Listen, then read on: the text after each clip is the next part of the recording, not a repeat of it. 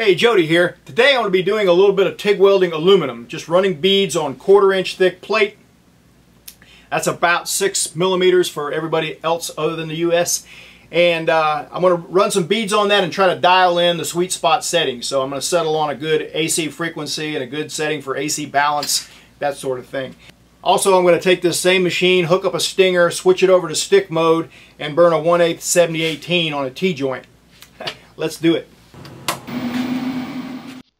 This will be the last video I do with this particular welder. This is the welder in the giveaway, and I have picked a winner. The winner is Chris from Fort Myers, Florida. Chris is a deserving winner. He's practicing hard during his lunch break every day at work, trying to get more certifications and up his game. I hope this welder helps. I'm going to be cutting up some 1/4 inch thick aluminum here, and I'm going to be using this Irish Spring bar of soap to keep my blade cool, lube it a little bit. I like using soap for lubrication on aluminum and a lot of other metals, actually, for drilling holes and things like that, because it washes off really easily. It's water soluble. So I'm also using this aluminum cleaner here from Dynaflux. I've used this for quite a while now, and it works a lot better with the spray attacher on it there. And I Scotch-Brited it pretty good, rinsed it off, and then a little acetone and a wipe down, and you can see it's pretty clean metal now. And these are for some future videos. Some TIG welding stuff, checking out different settings on AC and whatnot. Got my Duresta ice pick in the mail, and it's pretty cool. I wanted one since I saw these things, so I just decided to grab one. And I'm going to use it today to scribe some lines on the aluminum, just to run a set of beads on here, just to kind of have something to go by. Plus, I like Jimmy. I want to support him. Alright, I'm going to be using 4043 today. This is a rod rack I built a while back. It's got the little PVC clips on there. 332 diameter. That's 2.4 millimeters. And I'm going to be using a sharpened electrode, and it's going to ball up differently according to what settings I use. So I'm going to max out the machine and just use the foot pedal. AC, TIG, 2T setting. Make sure the pulse is off. And from there, the next thing is really AC frequency and AC balance. And I'm going to set the AC frequency fairly low to about 70 to start with. And I'm going to come over here somewhere around 35% on the AC balance. That's 35% cleaning. That's 35% EP, the electrode positive part of the AC cycle. It's what gives you your cleaning. And so a lot of machines, the reason I mention that is some machines list it kind of backwards from that. So a setting of 70 would essentially be a setting of 30 on this machine.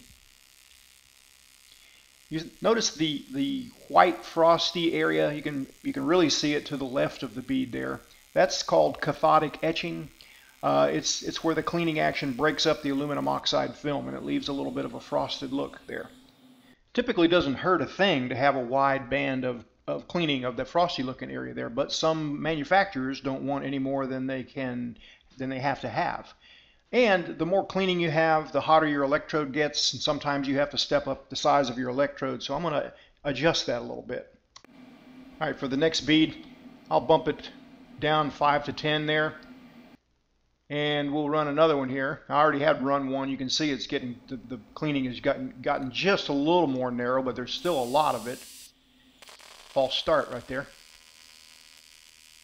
Once the tip balls up on an electrode, if you start off with it sharp, once it balls up, the starts usually aren't quite as good. It all depends on the machine. All right, I like a good clean puddle. I prefer to have a lot of that frosty area if the choice is not have a good clean puddle. If I've got pepper in the puddle, little black dots, I'm going to increase the cleaning action, and I don't care if I got that swath of frosty area next to the bead. That's just my personal preference, especially if I'm welding aluminum castings or something like that. Now, little observation here, you'll notice the electrode's purple and blue. Don't have enough post flow, so I'm going to increase that to about 10 seconds. I'm going to pretty much max the AC balance out as little cleaning as possible there, which is at about 20%. Some machines will take you all the way up to 99%. Miller Dynasty, for instance, I think is 99%.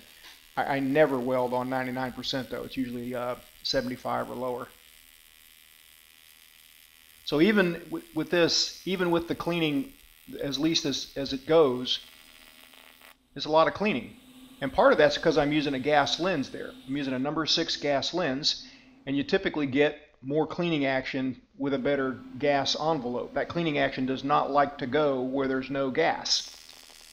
Right, here's another shot. I've made sure it's maxed out now. I'm going to talk about a few things here. You know, when I'm teaching somebody to weld, typically I'm teaching them to keep the torch hand still while you add filler. So you're using one hand at a time, and you can see that's kind of what I'm doing here. All right, one last bead here. You really need a foot pedal, and this foot pedal is just okay. You can see it kind of wants to scoot across the floor there. But for bead control like this, when I'm just trying to go just hot enough to take the bead out to the edge, a foot pedal becomes really necessary on aluminum. It's really hard to get the heat dialed in to where you're not wrapping the corner with a lot of heat. So I'm a big fan of foot pedals, but I also like to experiment not using a foot pedal sometimes. These were the settings that wound up kind of being the sweet spot for 1/4 inch thick material, at least what I liked. I settled on about 80 Hertz. I like lower frequencies for thicker metal. AC balance set on 25% cleaning, that's 25% EP. Post flow 10 seconds. I use a number 6 gas lens with 12 to 15 CFH. 332 2% lanthanated electrode, 332nd 4043 filler metal. I didn't want to send this off to Chris without having at least burned a stick rod or two in case somebody asked me how it does on stick. So that's next. Very quickly I'm just going to switch it over to the stick icon, go to direct current, and then go over and mainly just set the amperage. I'm going to start out somewhere around 130 to 135. There's just one or two more things you got to do to hook up the stinger. So I'm going to take the ground out and hook the stinger up to electrode positive there, the plus sign. Remove the TIG torch and put the ground in there. And I needed to remove the remote amperage, the foot pedal plug there too. So this is about 135 amps. It's pretty darn hot. You see that puddle's kind of hanging back a little bit. But no complaints there, no complaints. Here I'm going to do a little crater fill at the end. I'm going to reverse direction to kind of try to fill the crater because it is pretty hot. Snap out. And it ran pretty good. Those are 1/8 7018, and they will run anywhere from, depending on what position you're welding in, 105 up to about 140. All right, let's take a look at some previous welds that I did with this, and also a little bit about the new welding app that my son Joey built. Remember I did this part here, and I used to use the standard long cup on there, and I walked the cup. I won't camp out much on this stuff because most of you have seen it already. But this is around probably 180 amps, nice smooth arc, and my positioner there of course helps a lot on getting a uniform bead. But there's a bunch of these parts to do, and after about this many, that torch was getting smoking hot. Like I said, I was up around 180, and that's what happens to a collet when you get it too hot and then twist a little too hard on it. It gets really soft and it corkscrews, and then it's no good. And when I say no good, it just usually won't bite onto the electrode anymore, and the electrode slips in and out. Now, I like to use a Stubby Gas Lens Kit on an air-cooled torch like this. I rarely use the cups that come with it. Just a personal preference thing, but there are reasons behind it. Number one, it shrinks the torch and just feels better in my hand. You can get in tighter spaces with it, definitely. But the main reason is just I like the way it welds. And here's an example. This is from a previous weld that I did in one of the first videos. Even with the AC balance, with the cleaning set as low as possible, I can extend the electrode out there. I keep a sharp tip. And you see I've got lots of cleaning action because I've got a really good gas shielding there. It's hard to get a good gas shield like that with the electrode out that far with a standard cup. So that's why I like them, and that's why I sell them. All right, let's talk a little bit more about the settings here. You settle on some nice sweet spot settings on a certain machine, on a certain job, and you want to remember all that stuff. And these are good settings, so I did want to remember this, and I didn't. I had to go back to watch the old YouTube video. Well, my son Joey recently launched this Share My Weld app. Right now it's only for the iPhone, but something had to come first. So he's working hard on getting the Android version up and running, but it just lets you input all of the information, all the details, amps, cup size, gas flow rate, filler metal type, filler metal diameter, without having to type all that stuff in. And then it lets you join it to a photo. So basically you have a sort of a info pic on your phone. I just coined a new phrase. So here I want to add some extra information. I want to add the frequency, 120 Hertz, balance set on 30, and it was done with the AHP 200 machine. So I lock all that in, and I go to share it, and it asks me to open up my photos so I can pick which photo. And I'll pick the photo that I was doing there. I snagged off that last video.